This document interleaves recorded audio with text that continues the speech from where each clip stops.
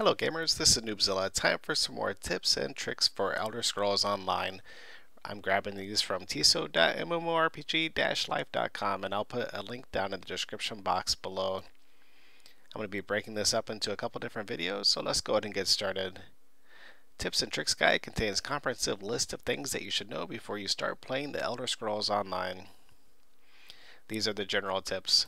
Search for chests in the tutorial area. There are a lot of unlocked chests where you can get lockpicks, money and gear, barrels and crates and urns, all instanced individually, and you can find recipes and crafting ingredients.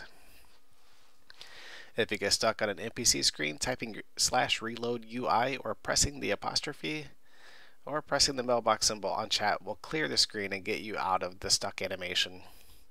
Keep as many lockpicks as you can afford. You can collect them from chests, drawers, boxes, or wardrobes scattered all over the world, or buy them from some NPCs. And there's a lockpicking guide, and that can help a lot. You can travel from anywhere on the map by pressing M to a way shrine you visited before by clicking the way shrine icon on your map and paying a small fee in gold. You can travel between way shrines with no fee if you approach a way shrine and interact with it. Your character starts the game with 60 inventory slots. You can upgrade your inventory up to 110 slots. All characters on the same account share the same bank storage.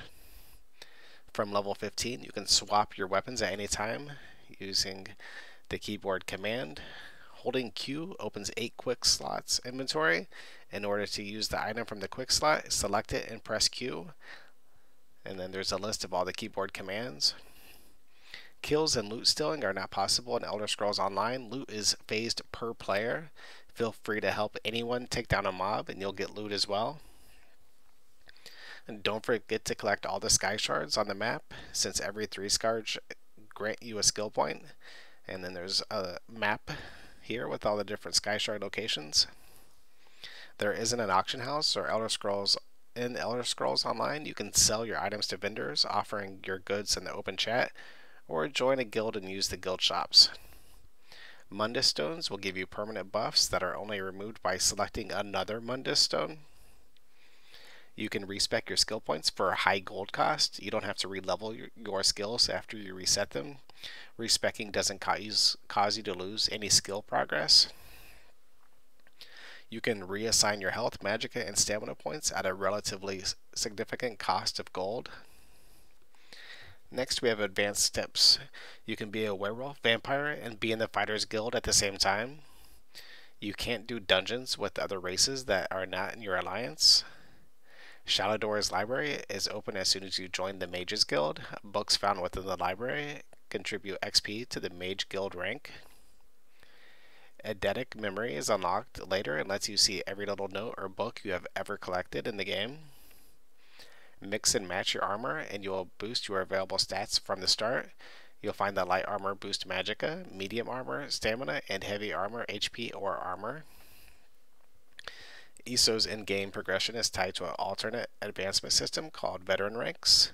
Upon hitting level 50, the player will be granted Veteran Rank 1. Each VR has a new tier of gear associated with it.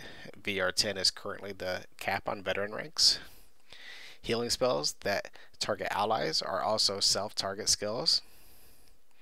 While playing through the other alliance's quest, all content is scaled to level 50. Bosses in public dungeons can drop great loot and respawn quickly. Most of locked chests can be found on the coastline. Check drawers and houses constantly. You'll find the racial material needed to craft armor and weapons. Chest loot from dungeons is not personal loot, thus beware of ninja looters. Chest loot can be better than dungeon boss loot. Wow. Mount tips. After you get your first horse, be sure to talk to the stable master again. Once a day you can feed your horse and it'll increase speed, stamina, or carry weight depending on what you choose to feed him with. The cheapest horse you can buy at a major city is approximately 17,500 gold. Each horse has a level cap of 50, which would make it impossible to max all 3 attributes. Each time you feed your mount, which has a 20-hour cooldown, you'll gain 1 inventory slot if you maximize carry weight. Don't buy the slowest white horse, save up for one of the faster horses and skip the slowest ones. Leveling tips. The best way to level up is by doing quests since they award the most XP. Finding and exploring areas are the second way for gaining huge chunks of XP. The XP gain goes something like this: questing, and then exploration, and then grinding. Explore each part of the map and you will find many hidden quests. Alright, that's going to go ahead and wrap up this episode of ESO tips and tricks. And if you want to see the other ones, make sure you check those out as well. Thanks for watching, everybody. I'll see you next time.